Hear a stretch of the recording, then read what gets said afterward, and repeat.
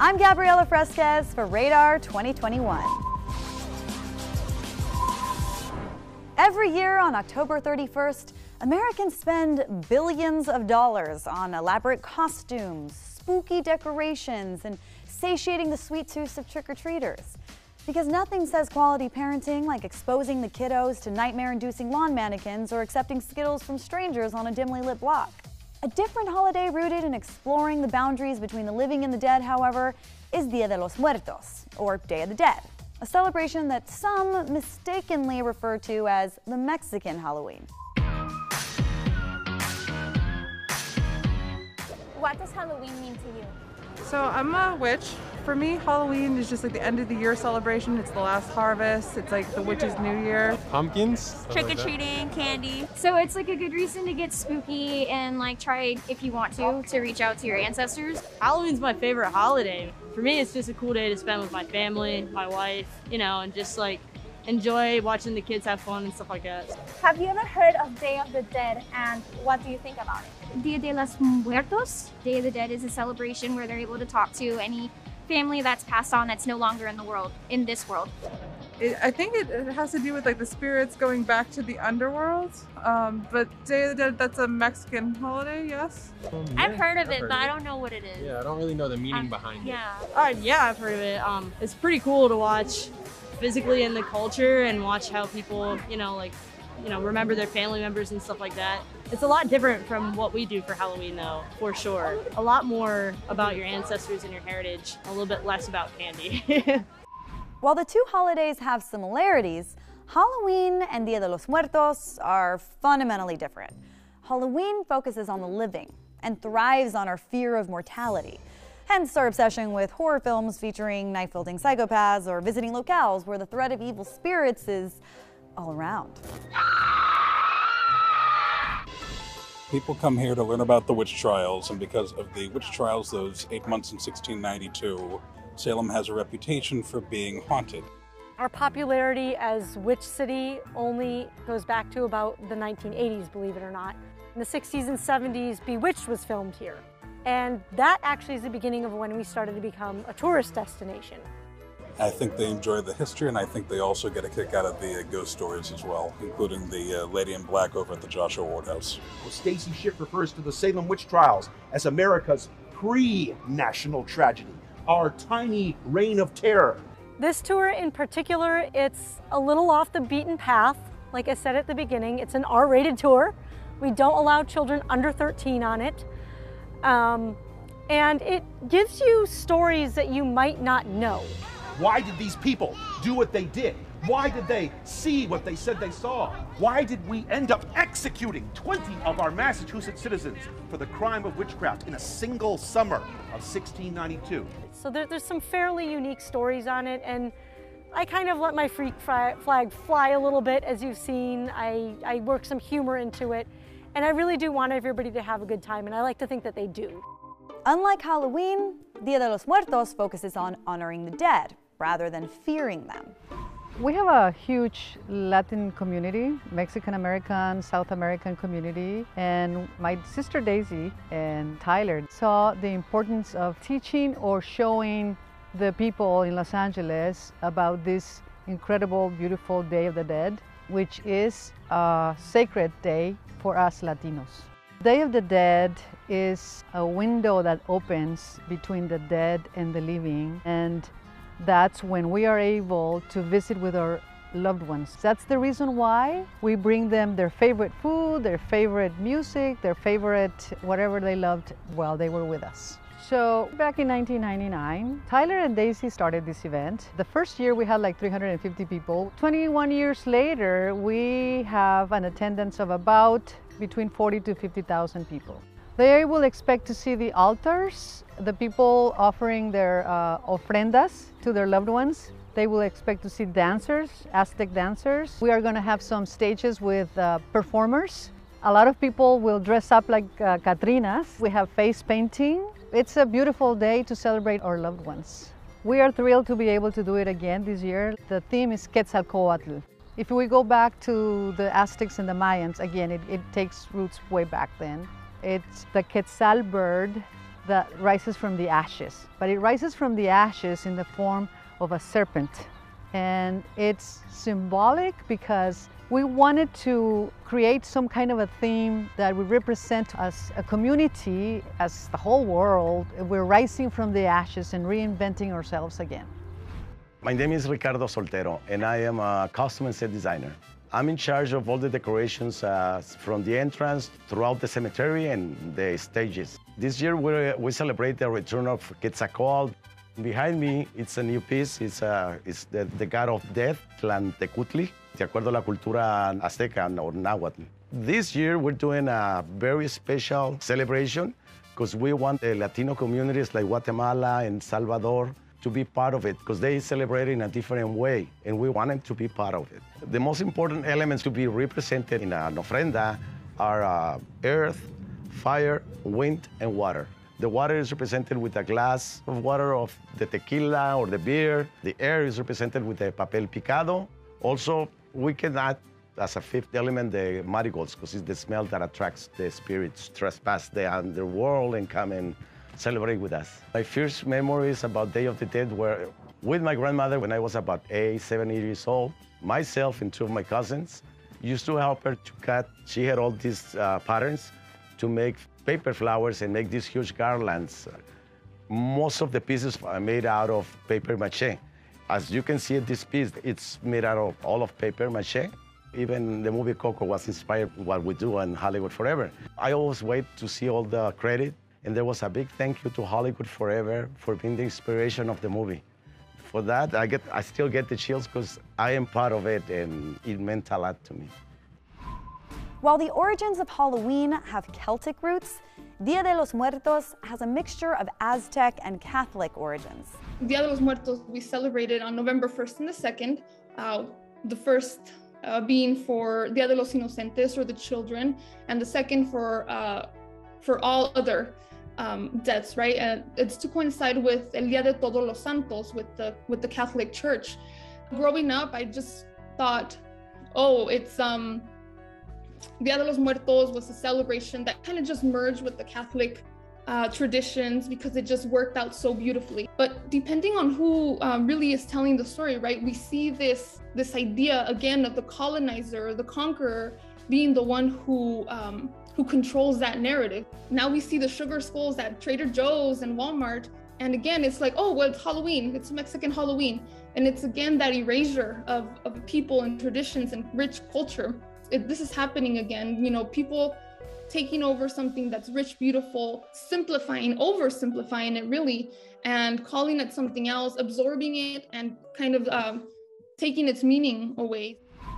La Catrina has become one of the most recognizable symbols of the Mexican holiday. Created in the early 1900s by Jose Guadalupe Posada and intended to be a satirical caricature, La Catrina is based on the queen of the Aztec underworld. Since I was very little, I was taught to love and cherish and respect and practice my traditions, my culture. I was born and raised in Guadalajara, Jalisco, Mexico. And when I came to the US, I had the need of belonging. So I started connecting with my community and my people. Ricardo Soltero actually invited me a few years ago to be a Catrina, and I loved it. Before, it was just, you know, during Day of the Dead season, but then last year, after COVID hit, you know, there was a need of creating something new. Every time that I dress as a Catrina, I have a huge responsibility because I am representing the culture and tradition of a whole country. And I'm also wearing designer pieces and, you know, the art of a makeup artist, accessories, everything, you know. La Catrina Andante, actually, I become kind of like the soul of the place that I go to. For example, I went to Puebla, where the Calavera is very popular, so I became like a piece of a Calavera. Then I went to Michoacán and I became a Mariposa Monarca. The piece that I'm wearing today represents love. It's love for the people that are no longer with us, and love, it's unity. As a Mexican, it's amazing to see how people from other ethnicities celebrate this tradition with all the respect, you know. I think it's just very mysterious the way that We Mexicans celebrate death. We cherish, we think that we had these people that are no longer with us to be a part of our lives. Another Dia de los Muertos tradition with Aztec roots, still practiced today, is the consumption of pan de muerto, which literally means bread of the dead. A sweet treat often left graveside as an ofrenda or offering to dead relatives.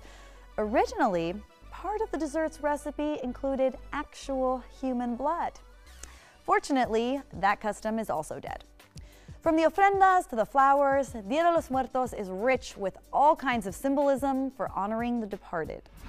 As preparations for Dia de los Muertos ensue, I'm going to be taking you to some of the most significant places in Oaxaca where they happen.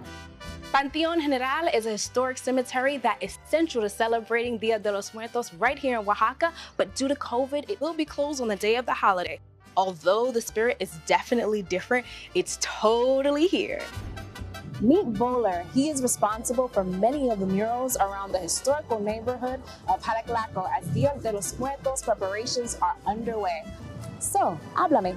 Soy artista visual. Todo el significado, los íconos que convergen, toda la simbología prehispánica también que hay alrededor del Día de Muertos es lo que yo plasmo, pero también hibrido esos personajes o esa iconografía con el mezcal, que es una parte fundamental de la tradición del Día de Muertos. Mis trabajos pictóricos en las paredes de Oaxaca hablan de lo mismo, son ofrendas para ellos, el colibrí, el murciélago, que son polinizadores del maguey, los vuelvo calaveras. Es un trabajo colaborativo porque los vecinos me han abierto las puertas de su casa, donde ellos también participan en mis murales y podemos hacer un trabajo muy bonito en comunidad y la gente se apropie de esos murales. In Mexico, marigold, also known as cempasúchil, is the flower of choice when it comes to altars for Day of the Dead. This flower's fragrance is said to attract souls to the altar, along with its bright colors. Fields like these are popping up all over Oaxacan state. Día de Muertos son días de visitar las tumbas, lavarlas, poner flores, hacer comida, o sea que es como una fiesta. Aquí en Mitla nosotros tenemos la característica muy especial de que el pan de muerto tiene una forma muy peculiar, de forma alargada. La cabecita es la que representa la cara del muerto. El pan aquí en Mitla en sí representa cada uno de nuestros difuntos.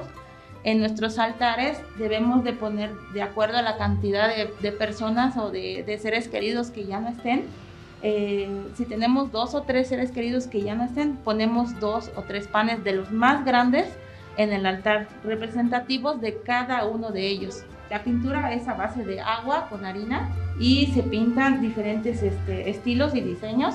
Antes no dejaban que las mujeres entraran en las panaderías, pero ahorita las mujeres han salido muy adelante en esa parte. Hemos tenido ese valor de decir, no, pues nosotras también podemos hacer el pan. Pues tengo más que nada esa responsabilidad y preparándome más que nada para seguir con esta tradición del pan y no dejar que se pierda. Dia de los Muertos has also given a vehicle to activists wanting to honor the lives of not just family members, but victims of femicide. In Mexico City, following celebrations in 2019, demonstrators marched on behalf of Dia de Muertas, or Day of the Dead Women, calling for an end to the violence. Halloween capitalizes on gore, a fear of death, and a fear of the unknown. Dia de los Muertos, on the other hand, is a celebration of life and really understanding that our life is a cycle and that we cannot have life without death. But Mexico isn't the only Latin American country that celebrates Dia de los Muertos. Other countries celebrate similar versions of the holiday as well. Every November 2nd, for example, Ecuadorians celebrate Dia de los Difuntos, or Day of the Deceased. Family and friends remember their loved ones, often gathering at cemeteries to share meals with the departed, including guaguas de pan, or bread babies. Some say guaguas represent the deceased, and that eating them is a way of remembering. Others say they're based on the indigenous belief that when a person dies, they retain their innocence. Another Day of the Deceased tradition is rooted in communing with dead family members through a game of dice known as pirurui, where the dice are made from llama bones and the purpose is to resolve family conflicts, which I'm assuming is because in some families, to settle an argument, at least one of you's gotta be dead. Relatable. Further south in Peru, citizens celebrate El Día de los Santos y Fieles Difuntos. They even have their own version of bread babies called Tantawawa. We celebrate 2 days, the 1st and the 2nd of November. First, we go to Mass, then we have a big banquet with everything that our loved ones liked. And then we do at night a candlelight vigil. The 2nd of November, we have to go to the cemeteries. You go in front of the tomb of your loved one and you put flowers, you clean it, you dance, you play music, the music that your loved one liked, and we decorate absolutely everything. Over in Bolivia, the country's second largest indigenous group, the Aymara, honor their dead through Dia de las Niatitas, which literally translates to Day of the Pug-Nosed Ones, with the pug-nosed referring to human skulls. Participants gather human skulls either by digging up graves or removing skulls already enshrined in their homes and take them to the cemetery where they pray, sing, and dance in celebration. You heard that correctly. Although the tradition sounds morbid in some cultures, Bolivians interpret this practice as facing mortality with joy rather than fear. Central America has its own unique traditions revolving around Day of the Dead, known locally as Dia de los Difuntos. On November 1st, the date that coincides with All Saints' Day in Catholicism, the village of Tonocatepeque in El Salvador celebrates a festival called La Calaviusa. Unlike Halloween, kids here don't dress up as superheroes or princesses. Instead, they dress up as mythical creatures like El Cadejo or La Ciguanaba, supernatural characters based on folklore indigenous to Central America. Revelers in Tonocatepeque party into the night and enjoy a dessert called ayote en miel, made up of pumpkin and honey. On that same night, the indigenous village of Nahuizalco in El Salvador celebrates Dia de los Canchules. There, people make elaborate altars in honor of their deceased relatives, similar to traditions in Mexico. In Guatemala, colorful kites soar over the neighboring towns of Santiago Zacatepeques and Zumpango. The giant kites are known as barriletes gigantes. The festival and the weaving of the kites is rooted in Mayan traditions. Los barriletes son para llevar mensajes a nuestros abuelos, a nuestros difuntos hacia el cielo. Es algo que no se puede expresar con palabras. Ajá. Es algo que se siente aquí. On the actual Day of the Dead, on November 2nd, many people across Central America spend the day at the grave sites of their deceased loved ones, dress up their graves with fresh flowers, and sing songs all to honor their memory. When it comes to commercializing Halloween in the US, we've got that on lock. American retailers rake in billions every Halloween season between candy, decorations, and costumes. And there's a reason for Hollywood's obsession with scary movies. It's the most profitable genre. As Americans, we love a psychologically disturbing ghost story. In fact, if a horror film about someone's demonically possessed doll doesn't cripple me with fear and anxiety by the time the credits roll, I don't want it. And when it comes to commercializing Dia de los Muertos, Disney Pixar's animated film Coco has been extremely effective at doing just that. Coco received rave reviews from Latinx critics for its authenticity, depth, and ability to make even the most cynical among us ugly cry in some very public pre-COVID movie theaters. My name is Ana Ramirez Gonzalez, and I'm an artist at Pixar. I was very inspired by Day of the Dead throughout my life because it's a huge celebration in Mexico. So I felt very lucky to be part of this project. A lot of research goes into this job, but especially for this film, I felt like it was super important that, things were accurate and true to life and authentic and respectful too, because it was a cultural film, right? And especially me as a Mexican person, I wanted to make sure that I was making people proud.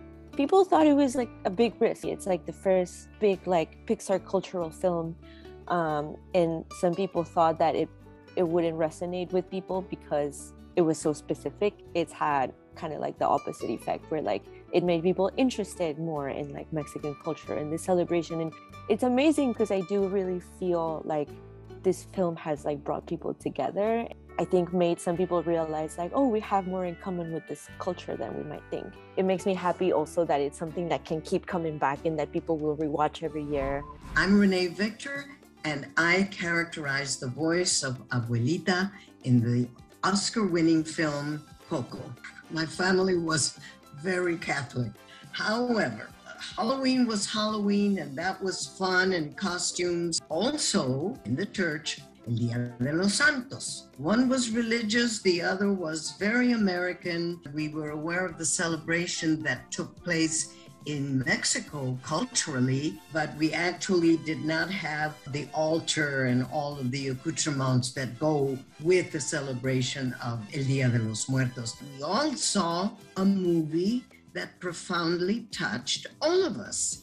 And the significance of what the film has instilled in all of the different races and cultures is just so enormous that it makes you stand back and say, wow, that's what I have gathered that touches me the most and profoundly makes me proud of my culture. Even though I was not born in Mexico, but look at how that movie has helped to spread that culture around the Americas for all the cultures and all the races.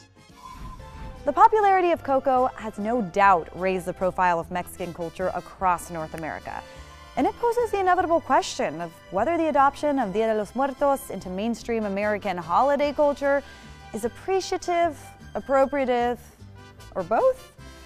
But if there's one Day of the Dead tradition that can't be commercialized, it's the custom of writing calaveras literarias, aka short poems that satirize the living or poke fun at the dead. La Catrina festejaba desde Radar Telemundo, con Gaby Fresques hablando con un Spanglish profundo. Lo sorprendió la calaca preguntando a producción que a Marc Anthony buscaban para darle información. Mas llegaron al programa sin ninguna invitación, la calaca y la huesuda para llevarlas al panteón. Estaban las Saving Graces que con mucha precaución alertaron al equipo y a toda la producción. Así, dijo la huesuda a la audiencia de Radar, como estoy comprometida con esta comunidad, tengo espacios exclusivos y a todos quiero invitar. Que vengan a mi aposento por toda la eternidad. Dia de los Muertos has largely become rolled up into the Halloween retail juggernaut, with a full-scale commercialization of the former well underway. With that inevitability in mind, it's important to acknowledge the fundamental differences between the two holidays. Because I never thought anything could feel as equally cruel and amazing as threatening strangers with tricks in exchange for free Butterfingers, until I found out about roasting the dead. I'm Gabriela Fresquez for Radar 2021.